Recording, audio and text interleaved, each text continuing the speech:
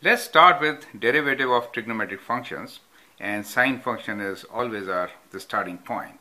So question here is, find the derivative for the following sine functions.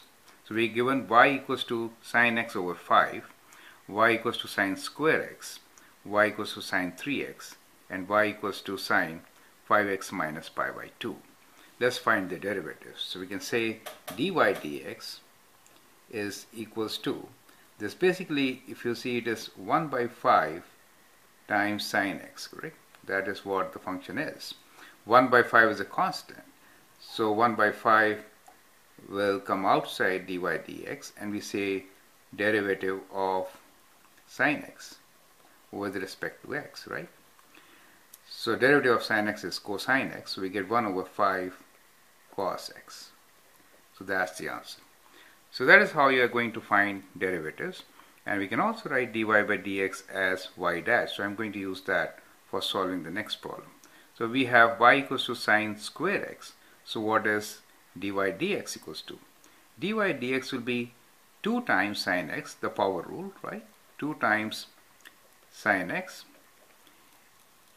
and then the derivative of sine x, that is cos x. Now 2 sine x cos x. At times you can simplify this and you can write this as sine 2x. If you remember, 2 sine x cos x is sine 2x. But either way is correct. Now the third one is y equals to sine 3x. So what is y dash equals to? Y dash is derivative of sine 3x, which is cos 3x, right? Times the derivative of the angle, so which is 3. So we can write this as equal to 3 times cos 3x.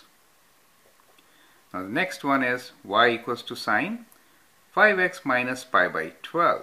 So y dash is equals to cosine of this times derivative of inside function.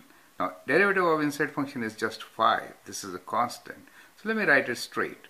5 times cos of the angle given, which is 5x minus pi by 12. Correct? So that is how you can find derivatives of sine function.